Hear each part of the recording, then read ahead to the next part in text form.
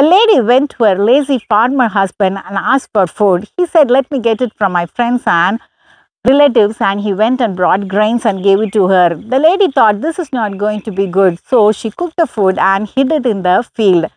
And when the husband asked for food, she said, "Go find out from the field where God has hidden food for us."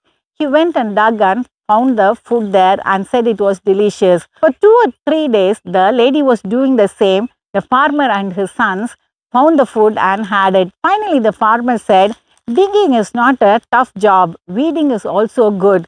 So let me go and work in the farm." So he started working in the farm with his sons and he saw a great profit. When women are wise, they can lead the family in the right way and build a strong society.